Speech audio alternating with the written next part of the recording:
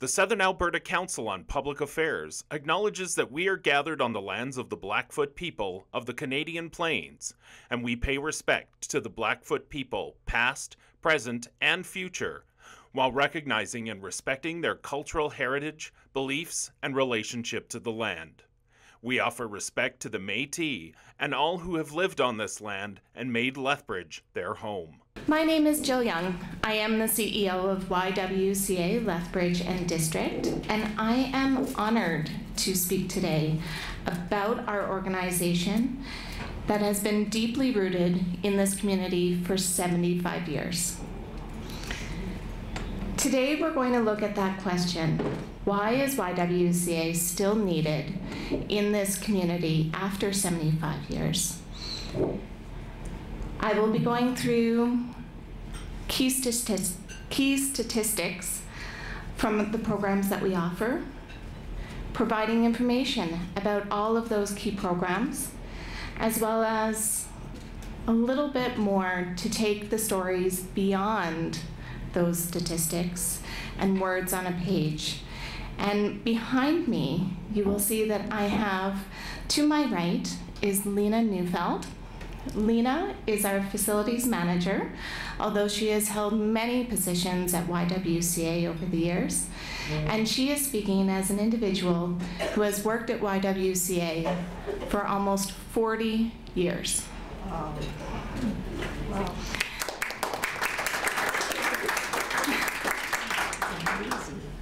On my left, we have Lorianne Johansson.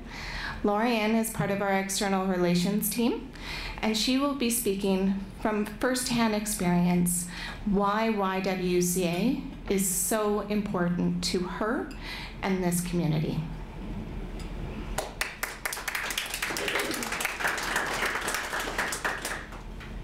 So a little bit about who we are. Why are we relevant? We were founded here in Lethbridge in 1949.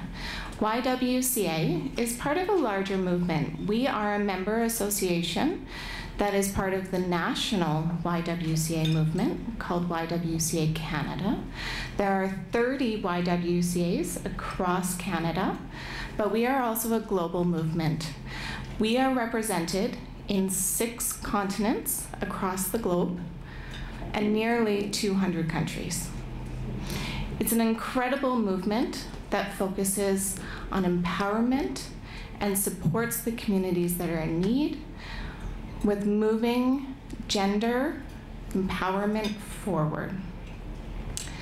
So here in Lethbridge, we were founded in 1949 and incorporated in 1951. And what you see here up on the screen are some of our historical photos of some of the grassroots initial pictures that are still in the Galt archives as well that can be accessed. But we have some amazing photos of the history over this last 75 years. So our mission is to enhance lives through empowerment and a supportive community. But our vision is that we're created by women. Our board actually is 100% women. It is women-led. And it is leading the community with innovative solutions to enrich lives, promote fulfillment, and create happiness. And our values are health and well-being, perseverance, community, mentorship, integrity, safety, and equity. And these values are what drive us as we look at the programs that we offer and how we offer it. So what are the programs that we offer today in 2024? We offer Hestia Homes. So Hestia Homes is a program for youth that are vulnerable to homelessness, age 17 to 24. Over the past year, we helped serve 17 youth in this program. And it is incredibly important for these youth to gain independent life skills. As youth enter into this program, they are provided not only a roof over their heads, that's the simple basic necessity, but you'll also notice that we've got over 100 referrals made. And that's how we connect them with the community and help them build those skills so that when they transition out at either age 25 or at a time where they feel that they're able to live independently, they are able to then move on and have those connections and those skills that are able to make them successful.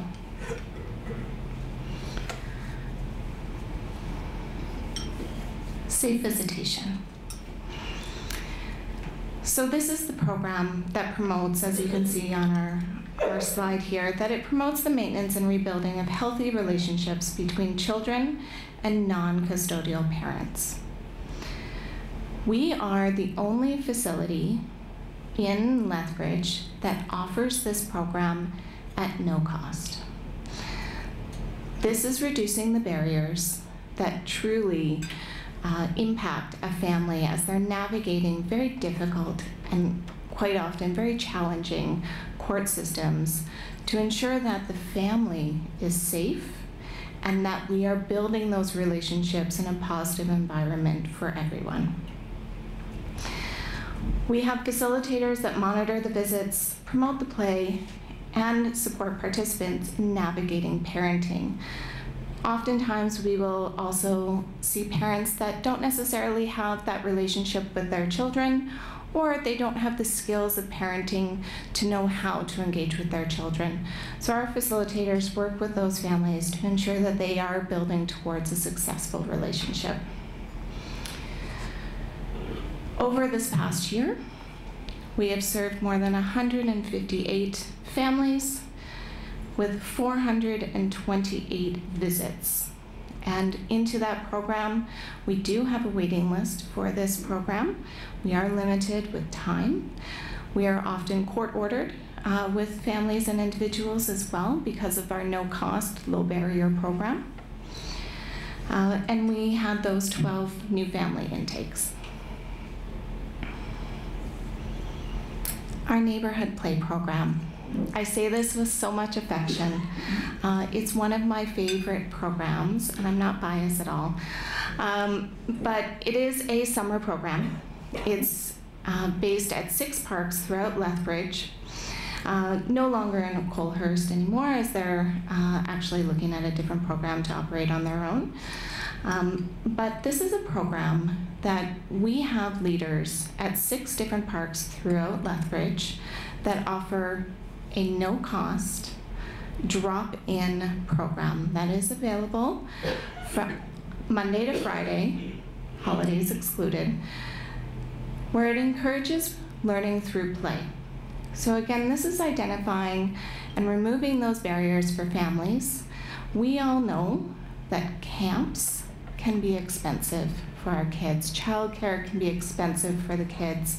And as our economy continues to have an impact on our financials and continues to have that strain on where we're at today, offering programs like this, where it is childcare at no cost, learning through play, engagement, it allows every child that needs it to have an opportunity to have supervised play. So we had over 1,600 children, so 17 young adults employed. Quite often we see individuals going from high school to post-secondary, many post-secondary students looking for work throughout the summer. This is a great opportunity for them, and we actually see quite a bit of year-over-year return by the staff.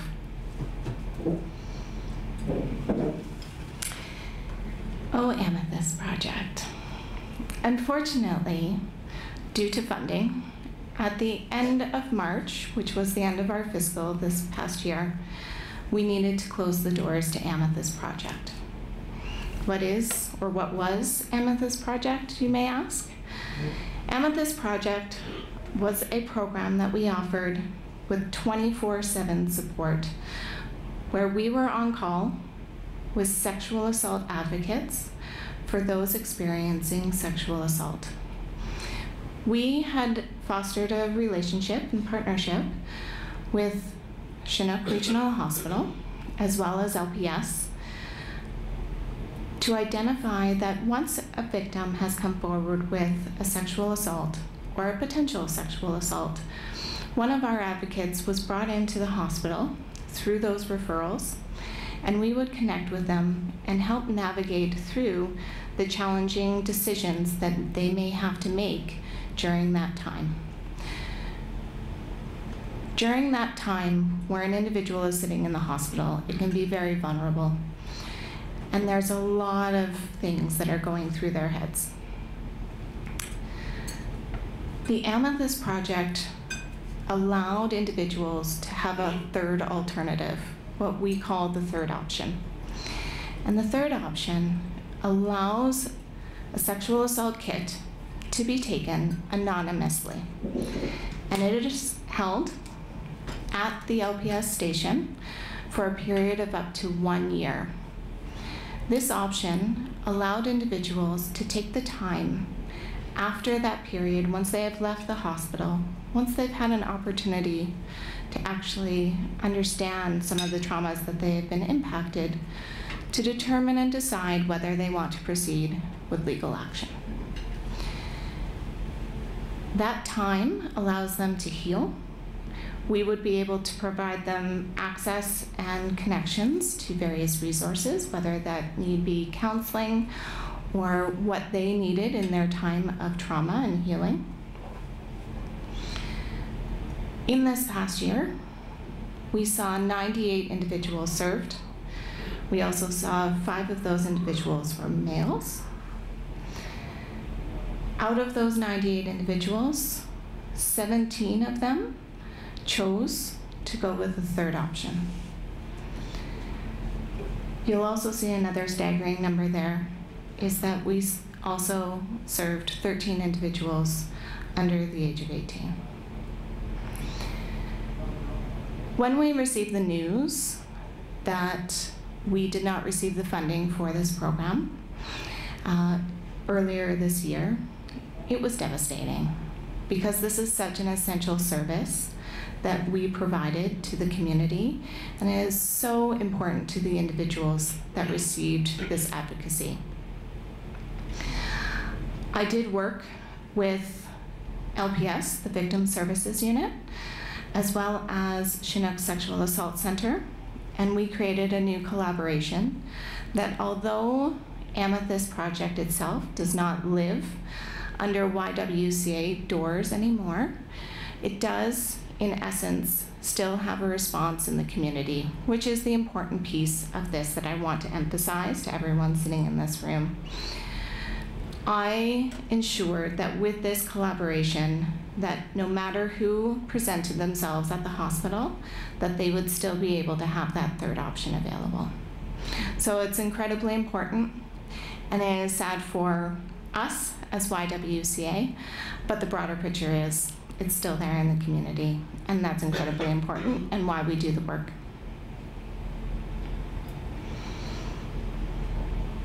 Harbor House. Probably what we are most well known for in Lethbridge, in this community, is Harbor House.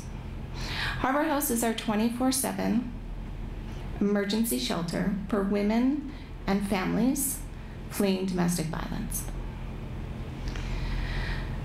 We are funded for 24 beds, which means 24 heads on a pillow. So if a mother presents herself with 3 children, that is 4 people and 4 beds that are being taken up. We offer all of our participants a wide variety of different resources once they present and have been brought into the shelter. Sexual assault advocacy, daily educational programming, we have goal setting, we have on-site childcare. We also have a partnership with Lethbridge School Division, where we have an on-site teacher that is funded through Lethbridge School that provides school-age curriculum-based programming available for any students of school age that are interested in attending school while they are in shelter. We also have what we affectionately call the hidden treasures, where individuals and clients are able to shop. I say that in quotation marks because there's no cost. This is an area where we receive a wide variety of different donations throughout the community, and those donations are able to go directly to those clients that we serve. So they're able to go in, look at clothing that would be available for them as needed, and we also provide them as they come in with a welcome package, which includes all of their basic needs, hygiene items, as well as blanket and comfort items that may fit best for them as they enter into the space. Over the last year, we received 2,300 crisis calls. Those calls are calls to ask about, where's our capacity? Can you take me?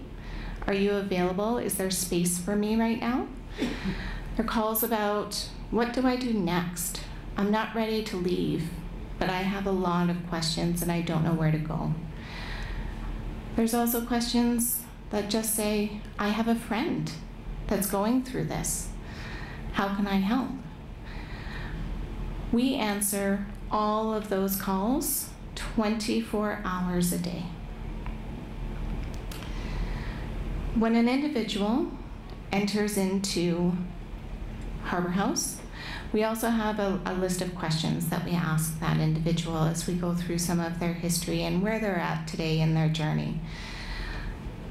So I do want to show this number of 164 sexual assaults that were disclosed in shelter upon entry.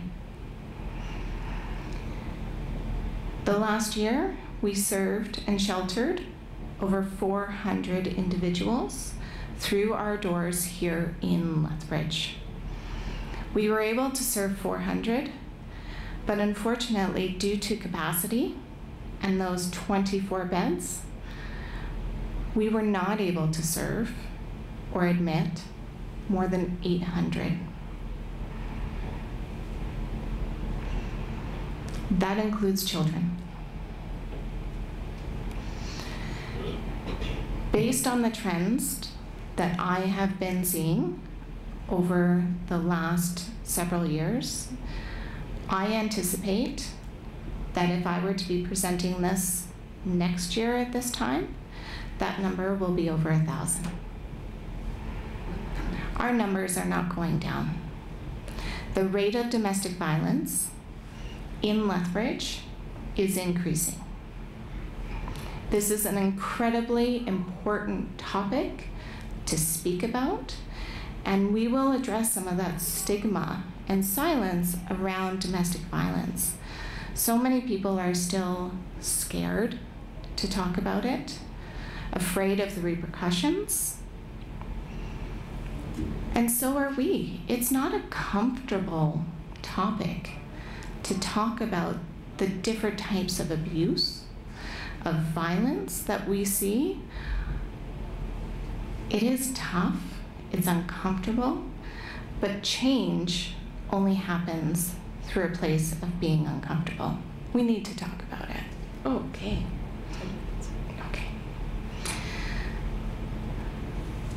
So I'm just going to skip here to some of our access trends that we saw last year. We saw an increase in crisis calls. We saw almost a 20% increase in turnaways due to capacity.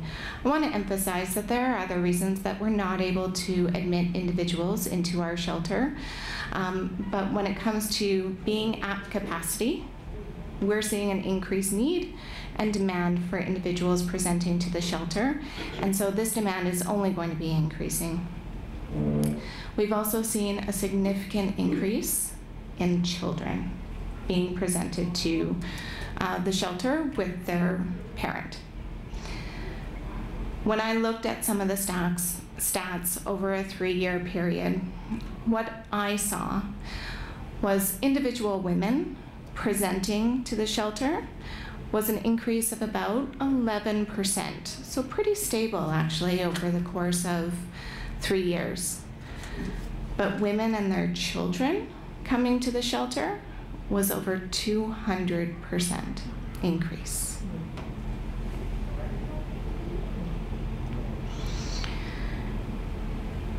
So I know that we have a few minutes left, and I really want to put some stories behind these stats. And to my... We're over here now. over here. Lena is going to be coming up and speaking about the evolution of working at YWCA over 40 years. She has an incredible legacy, and only she can actually speak about it best. So, Lena? Thank you.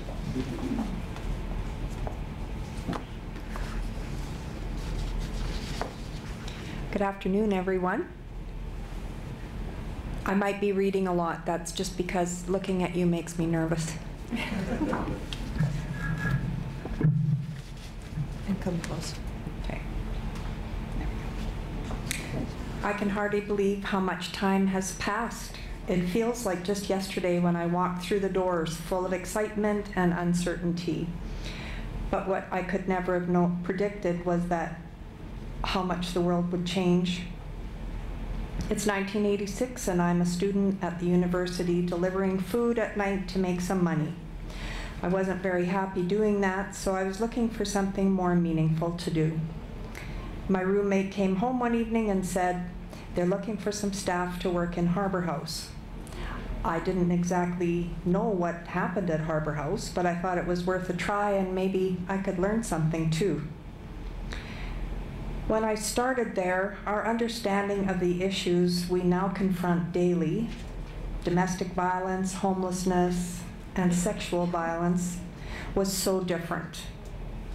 There were fewer resources, less awareness, and at times it felt like we were trying to fight uphill battles with little recognition of the real challenges people were facing.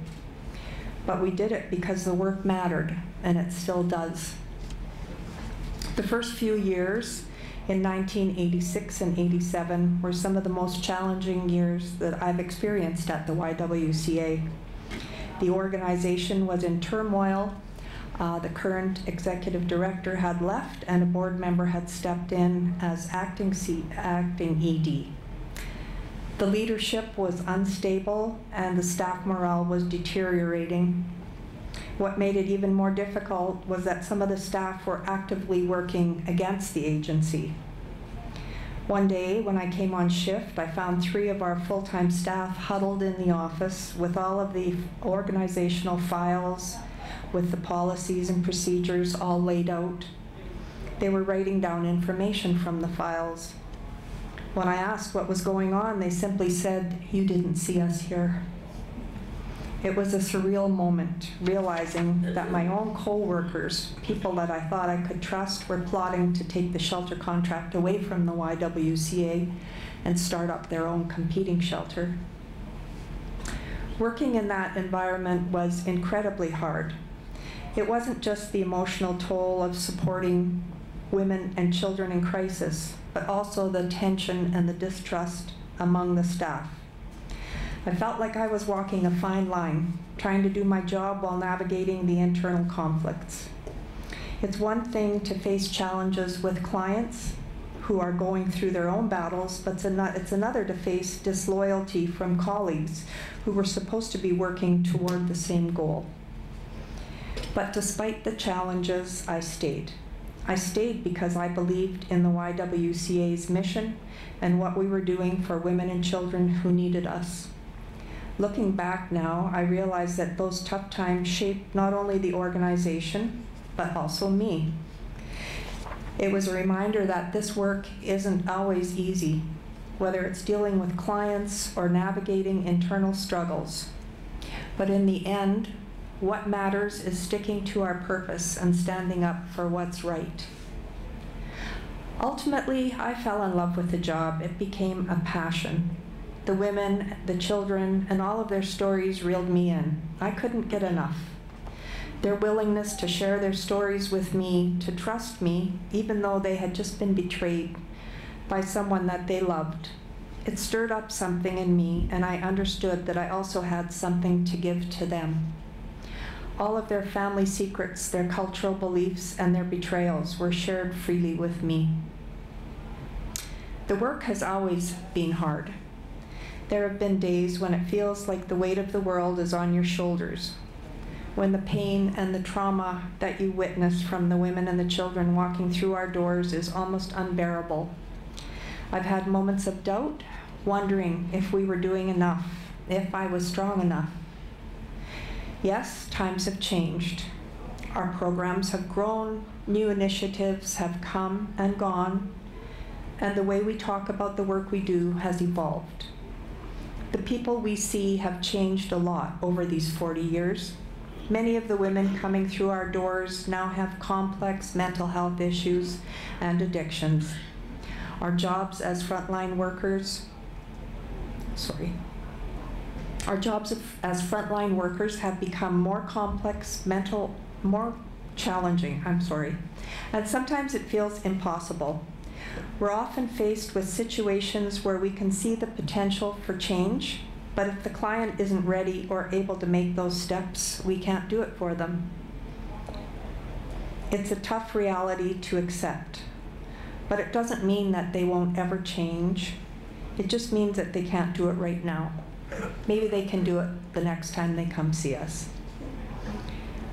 It's a difficult process for anyone to work through, and we know that research shows it can take a person multiple attempts to finally leave an abusive situation. That's the nature of the work we do. It's long, it's hard, and it requires patience. But we plant seeds, and sometimes we don't see the results right away, and that's okay. But here's the encouragement in all of this. I've had women come up to me years later, women I didn't think I had reached, and they've thanked me. Thanked me for something I said or did during their time at the YWCA that helped them on their journey. It's those moments that remind me why we do what we do. It's not about immediate results. It's about being there, offering support, and knowing that even if we don't see it at the time, we might have played a role in someone's journey to have a better life. Supporting a woman who's just left an abusive relationship, helping a young person find their footing after a life of instability, these moments remind me why I've stayed. Seeing someone leave with a little more hope, a little more strength, it makes all the struggles and the long days and the emotional toll worth it. As I look back on these decades, I'm proud to have been part of the YWCA's evolution. Over the years, we've faced many struggles, both within the organization and in the work that we do. We've seen changes in leadership, moments of instability, and internal challenges that could have shaken us. But through it all, our core has remained healthy, strong, and deeply dedicated to that work that we are known for. No matter what hurdles we've encountered, our commitment to supporting women and children has never wavered. We all understand that one stay in the shelter doesn't magically solve everything. And that's okay. Maybe it won't happen the first time, or the second, or even the sixth stay, but we'll be here every time. Our role is to offer support and encouragement whenever someone is ready to take that next step towards change, no matter how long that process takes.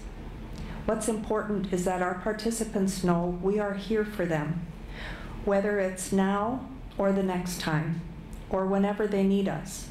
Our doors will always be open, and we'll continue to walk alongside them on their journey. That's what we're here for. Thank you. We're going to have to move it down again. Always adjusting the mic for the short person. Thank you, Lena. Stand quick. Usually when I speak about the work that the YWCA does, the causes we advocate for, and the programs we offer, I'm speaking in statistics and numbers, data trends, and general facts. Today is different. Today I'm speaking as a survivor of domestic violence. 16 years ago, I was a resident in Harbour House. The man I was in a relationship with at the time ended it, 2 days before I was having major surgery. It was the last straw for him, apparently. It had been the definition of an unhealthy relationship, filled with threats of suicide, narcissistic behavioral patterns, and abandonment. I couch surfed for those 2 days and was actually grateful to be admitted to the hospital because at least I'd have somewhere to stay. I had no money, no job. My family wasn't an option for support. I was utterly alone. Once I was discharged, I came to Harbour House. I was hoping to rekindle the relationship, obviously not thinking clearly. The staff at Harbour House was kind, supportive, and understanding, and helped me arrange for my new life with housing, financial support, and counseling. Everything I owned fit into my beat-up little car, but it was a start. Eventually, I found employment, enrolled in some career training classes, reconnected with my family, and settled into a cozy little life. One of the things I remember most clearly about my time in Harbour House was the night that cabbage rolls were on the dinner menu, but no one knew how to make them. Very hesitantly, I offered to show everyone how to soften the cabbage and make the stuffing mix and finish the dish. The ladies who were on shift that night warmly accepted my input, and all of us enjoyed a hearty meal that evening. I hadn't felt valued like that in so long that the emotional sensation was almost foreign. I'd like to stand here and say that this was a one-off, the only time I experienced any form of domestic violence, but it isn't. My childhood father exacted every form of abuse that you can think of, or if he hadn't, my ex-husband did. I was caught in a vicious cycle, moving from one bad man to another. I divorced the father at 16, changing my name to disconnect his identity from mine. I left the ex-husband 6 months after he put bruises on me for the first time. In every situation, the police and the courts had to get involved. I've been held at gunpoint, stalked and spied on, lost my autonomy in medical situations, and had to rebuild from the bottom on multiple occasions. Since then, I have once again rebuilt my life. I've become involved in this community, volunteering for and leading several nonprofit organizations and committees. I've regained my physical health and personal autonomy. I've developed valuable professional experience and skills. I've reconnected not only with myself, but with my family and friends. I have an amazing partner with whom I share a home and 4 fur babies. I'm happy in this beautiful life. When the opportunity to join the YWCA team came up earlier this year, I leapt at it, both feet all in. The chance to gather up all of the skills, lessons, experience, and talents that I've developed over the last 16 years and bring them back to the organization that gave me the ability to live again, it was and is the dream job. Fortunately, they said yes. What a full circle coming home moment every day is, and I couldn't be happier. The work that we do at the YWCA and the importance of the causes that we champion cannot be overstated. Lethbridge had 1,752 reported incidents of domestic violence in 2022. And studies show that only approximately 20% of incidents are ever reported. Some quick math shows that's roughly 8,700 incidents of domestic violence in Lethbridge alone. Those same studies also indicate that 2 out of every 5 women have experienced some form of domestic violence in their lifetime. I promise you know someone who has, even if you don't know it. So I suppose I am going to talk about statistics a little. The YWCA has held a special place in my heart for 16 years. Without the ability to stay in Harbour House, I wouldn't be here today. It's so much more than a job for me. It's home. It's the reason I survived. And I'm not just surviving, I'm thriving. Thank you.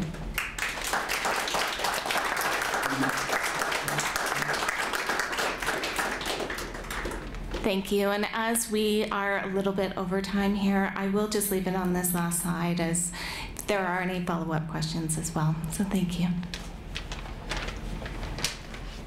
Thank you very much, to Jill, Lena, and Oriane for their very personal and thought-provoking presentation.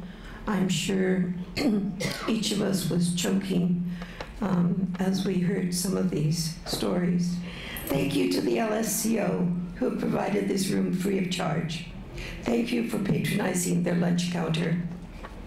Thank you to the University of Lethbridge for their ongoing support. Thanks to the Lethbridge Herald, as you saw, Al Bieber was here earlier, and other media for their coverage and support.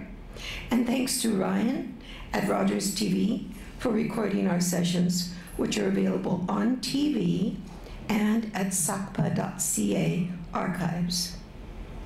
Next week's topic is Chris Galloway, who is the Executive Director of Friends of Medicare, and he will be speaking on Stop the Destruction. We can rebuild our public health care. Join us then. Okay, let's go to our question and answer period. I would invite our speakers, to come back up here and to form a line here for your questions.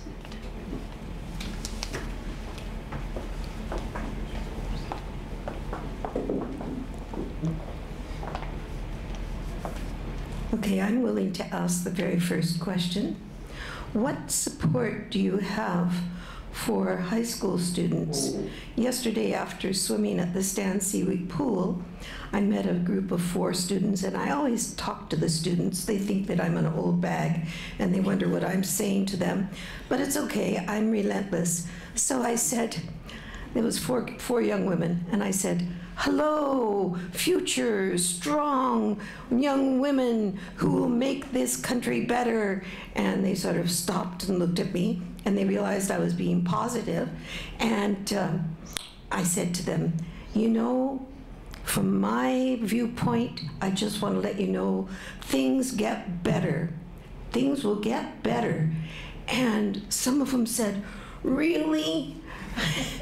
And some said, oh, that's wonderful. So I wonder, with the kinds of things that happen in high school to girls, what outreach might you have at high school? Thank you. What a fantastic question. Since COVID, we actually had to shut down some of our leadership programs that we did offer to youth and high school age students, including both girls and boys. We offered a program called Wise Guys, and we also offered a program called Girl Space that focused on leadership and empowerment and life skills through that age. We have not reopened that program since, as we look to navigate and ensure the programs that we have are connected to our mission and vision. But we are currently exploring different partnerships with different nonprofits that offer that exact same type of mentorship. But we also do quite a bit of engagement out into the high schools, especially through the February months, which is Teen Dating Violence Prevention Month, where we go into the high schools and we actually educate those students on healthy relationships and healthy signs of dating as they navigate such a new environment for them. So that's something really important that we offer for them. Thank you very much. Mary?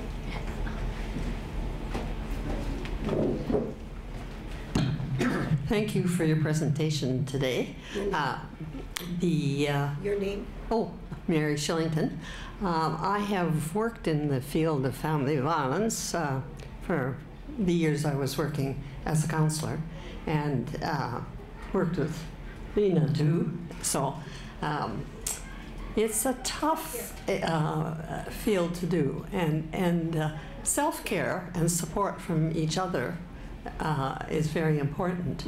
And so what do you work at as a group of employees at Harbour House, and to keep yourself healthy and to leave that stuff behind, still being very committed to the work you're doing, but not having that work through you all the time, kind of shutting the door to do self-care? So I'll be interested to hear how you manage it, because that's really key. I will respond, but I'll also call up Lena and Lorian to also respond to this, because self-care can be quite personal. Oh, thank you. I've got my heels on.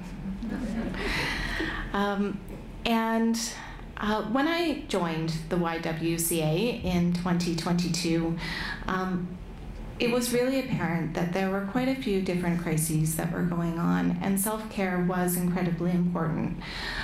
So one piece that I implemented almost right away when I joined the organization was I extended our benefits for some of our employee assistance program to ensure that there was availability across the staff, regardless of your position or your tenure at the organization. It was incredibly important to create that no cost, no fee to those staff, as it was a cost that was taken on by the organization.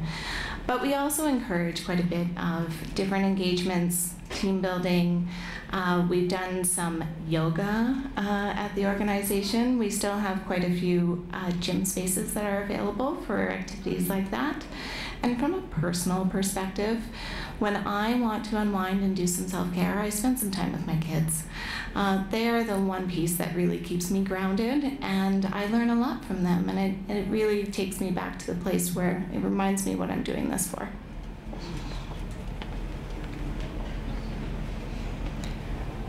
Well, my answer is going to be a little similar to Jill's. I do love my grandchildren dearly, and I play quite an active part in their lives, so that's very, very nice. And I have also learned over the years that the problems that I hear all day are not my problems, and I can kind of leave them at work. It took a long time to get there, but I think I've finally arrived there.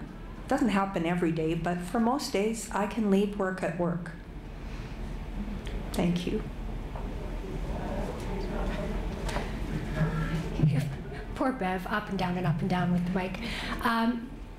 Self-care is, I agree, very important, and thank you for the question. It's, for me, I don't find my job work. Well, it is work, but it doesn't, because I don't function in the same spaces as Lena, I'm more focused on engaging with our community. I get to tell the great stories, and I get to meet people who want to help. So for me, it's a much less taxing emotionally. I have learned over the years how to take care of myself. My dogs and cats, my family and friends, getting involved with the community and the committees that I do, and then taking some time for myself, whether that's getting my nails done or enjoying a nice meal. I still like cooking, and I made the cabbage rolls just the other day, by the way. So it's things like that. It's just taking care of myself, and like Lena says, it's leaving work at work and understanding that all of my spreadsheets will be there when I get back. Very good. Hi, I'm Mike McCaig. I wonder if you could give us a little bit of information about your funding. How much do you get from the government, and how much have they cut off, and how much do you depend on the public donations in that area?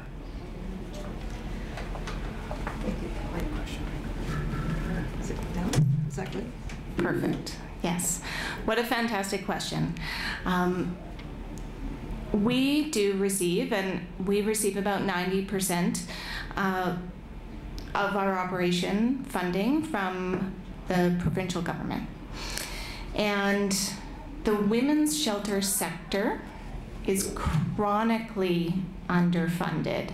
And I'm trying to not mince words here, but our last change and increase was more than a decade ago for Harbour House funding. It is a sector that typically gets overlooked, and we do need to do quite a bit of fundraising to ensure that the services that we offer are maintained. And we know that so much has changed in the last decade when it comes to food costs, staff wages, all of these client needs transportation, and for that to be continuously stagnant, and then of course the increased demand, we are constantly year over year forced to stretch our resources as much as possible, be as innovative as possible, but also rely on community donations for that, not just from a financial aspect, but also physical items as well. So it's an important piece, and advocacy is one of my main roles, to also sharing the information here about what our organization does.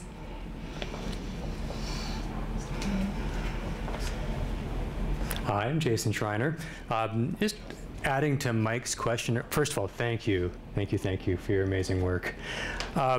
So throw out a number, like what does the community need to contribute to top you up, right? How I mean, locally, clearly we need to step up. That 90% of your funding comes from one order of governance. That's great, but that's obviously not enough to me. So what's the number you need? And how do we contribute towards that? And if we don't have the financial resources, are there any other ways that locally we can contribute to helping you meet your goals in this important work? Thank you. So our financials and our annual statements are posted as a nonprofit and registered charity. You're able to go and take a look at our financials and what we fundraise year over year. Doing the quick math, we are about a $3.5 million operation with gross revenue, and we need about 10% for fundraising and different activities. So that's a big number. Historically, we do have a great community support, but again, it continues to need to be stretched further and further, and the ability for individuals and community to financially donate continues to be further strained as well. I am not a believer that the onus should be on fundraising. I think that the model needs to be taken a look at. But that's for another conversation and probably about another hour. If you're looking for ways to donate, to support, yes, financial donation is fantastic, and we appreciate it with every beat of our hearts. You're able to go to our website and check out how to donate. There are other ways, including participate in our events. Be advocates, understand, share our message, be in the know, educate yourself as well about the challenges that are right here in your community. There's also physical donations, clothing, items of need. We're definitely looking for winter items right now as the weather starts to change. And we post regularly on our website for our monthly needs of the current hot topics, items that we need on a monthly basis. And then the other piece is the gift of time. We appreciate volunteers, individuals that are interested in spending time bringing our clients to hidden treasures, or potentially making some cooking, or whatever that volunteer opportunity looks for you. So all of that information is on the website, as well as any volunteer opportunities. You can reach out directly to communications, which goes straight to this lovely individual right here. So thank you. That's an excellent question. Hi, my name is Henning Mundel, and my question relates to naming and potential changes over decades in relation to a name. I'll give a quick example. In the mid to late 60s, I worked for an organization called CUSO as a volunteer overseas that stood for Canadian University Service Overseas. They still have CUSO, but now it's just CUSO International. It doesn't stand for Canadian University Service Overseas. Now you know where I'm going. Young Women's Christian Association, when it started, is it now mainly the acronym? And how has the mission changed? Another excellent question. YWCA stands for Young Women's Christian Association. And like he was saying and brought up, is that the evolution of what we are as an organization and what we represent is an organization that welcomes all, regardless of your religion, regardless of your gender. Yes, some of our programs are specific, like our women's shelter, like Harbor House, but we are there to support the community. And with YWCA being a global movement, we legally are registered as Young Women's Christian Association from back in 1949, or 1951, I should say.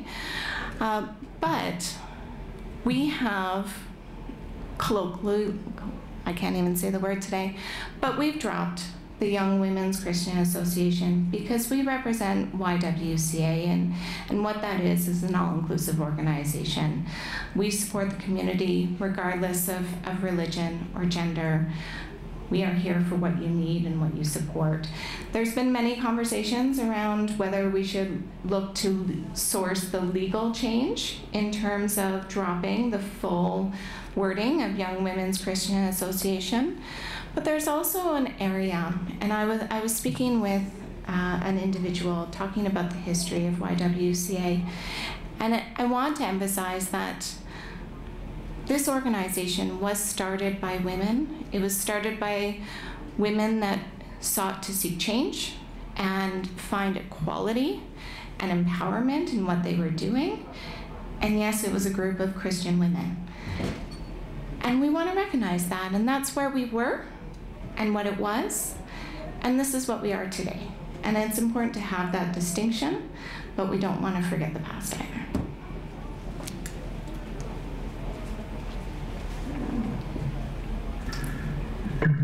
Violet Mi'kmaq is my name. Thank you, ladies, for a very interesting presentation on a subject that is very dear to me. I was a judge and a lawyer for many years. All of my working life, I worked in the justice system, and with a lot of domestic violence cases. And what's really surprised me about your statistics is the number of disclosures that you had from your clients about sexual violence. I always felt that that was very much undisclosed in the cases that I heard, and maybe for fear of shame or embarrassment, lots of times it would be outright denied by the victims who were testifying.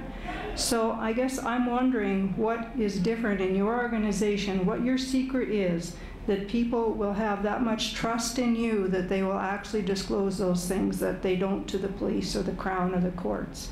So it must be something in the way you're treating them when they come in, and I'd be really interested if you think that you know what those secrets are, because others could certainly gain from that information. Thank you.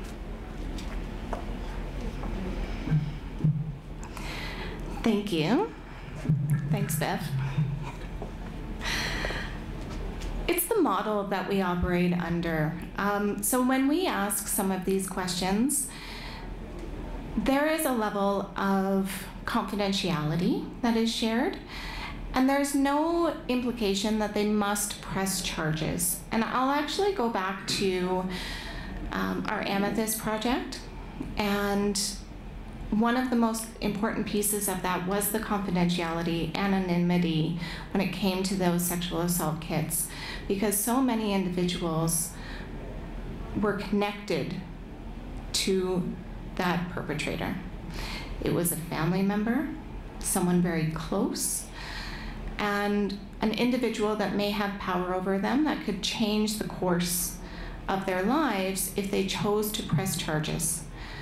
So when individuals enter into our facility, there is not an inclination or a pressure to place charges.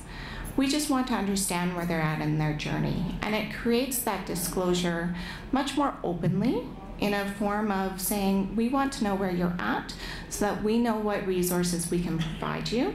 And if you are seeking legal repercussions, then we can actually take that to the next steps and get you connected with the right people in that way. So some of them are reported, some of them are not.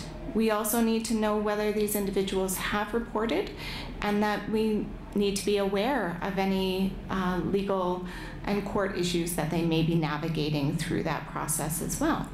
And so it's just a different environment, and we want to ensure that there's a level of safety with those disclosures and how they do it and what their steps, and bringing the power back to them to make that decision.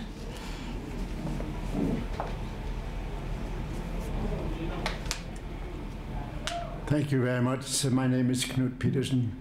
Yeah, thanks for coming to talk about this, for many people, uncomfortable topic. My question relates to Chinook Sexual Assault Center. What is your working relationship with them? I think it's actually being led by a former chair of, or CEO of YWCA, Christy Casey, I think, right? Yes. So could you explain what your relationship with them are? Absolutely. With Chinook Sexual Assault Center, just like many organizations that offer various different support services throughout our community, we're connected. When I talk about the resources that we connect them with, when I speak about the opportunities of how we work with the individuals, we can't provide all of these resources under one roof, as much as I would like to. And there are really key subject matter experts that work in some of these fields, including Chinook Sexual Assault Center. So depending on the individual, when they're presenting into the shelter, we are able to connect them with various different supports, including Chinook Sexual Assault Center, so that they have access to those resources should they want them, should they want to seek further guidance and support from those organizations as well. And yes, Christine was a former YWCA CEO, and she was the individual that brought Amethyst Project on board at YWCA, and it's a little bit of a full circle as it has returned into under the purview of Chinook Sexual Assault Center with Amethyst Project. So, yeah. Jill, is there any last thought you would like to leave our audience with before they go home? Yes. There is so much to know about YWCA. We have had our ups and downs. We know that over the course of 75 years. You will see those ebbs and flows as an organization. We've gone through some challenges and day-to-day frontline challenges and staff challenges, just like any other organization. But what's at the core is the work that we do. And as we move forward for the next 75 years, we want to make sure that the programs that we're offering are aligned and innovative with what the community needs and what we can also help provide. We're navigating some changes in our programs and what we can do, like I alluded to, with some of the youth leadership and potentially some future transitional housing to fit those gaps from individual women that are seeking a 21-day emergency shelter and finding those hurdles jumping into permanent market housing. So we're trying to look and see what the opportunities are that we could potentially fill that gap as an organization. So please do your education, do some reading. Please reach out to us at any of these contact informations. Know what we're doing in the community, and if you have any questions, reach out to us at any time. We're faces just like you, and we love to hear from you. We love to hear the questions and constructive feedback if you have any.